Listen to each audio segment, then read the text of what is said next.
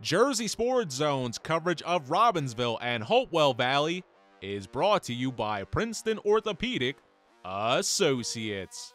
One more stop before the Mercer County Tournament Final. 4th seed 12-9-1 Hopewell Valley taking on top seed 12-6-2 Robbinsville. Ravens have won the last 9 meetings. No scoring in the first, but some great goalie work from Robbinsville's Xander Wiley and Hopewell's Blake Echternacht.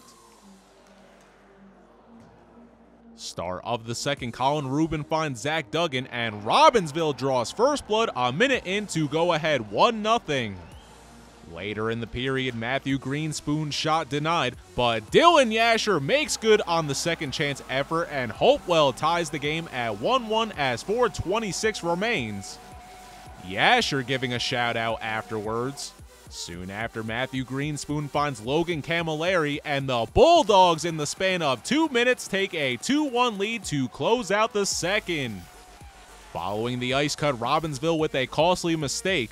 Raymond Corneau accidentally sends this puck into his own net 2 minutes into the third. Credit Bob Ruger with the goal. It's 3-1 Hopewell to begin. And these two had no shortage of fire between each other as things getting chippy down the stretch.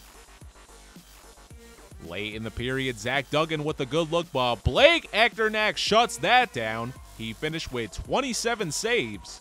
3-1 your final. 4th seed Hopewell Valley, you're headed to the Mercer County Tournament Final. The Bulldogs now 13-9-1 upset top seed Robbinsville. It's the first time since 2018 they take down the Ravens.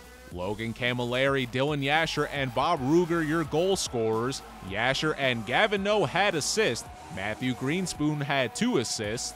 Hopewell will take on the winner of 6th seed Paul VI and 2nd seed Princeton in the championship.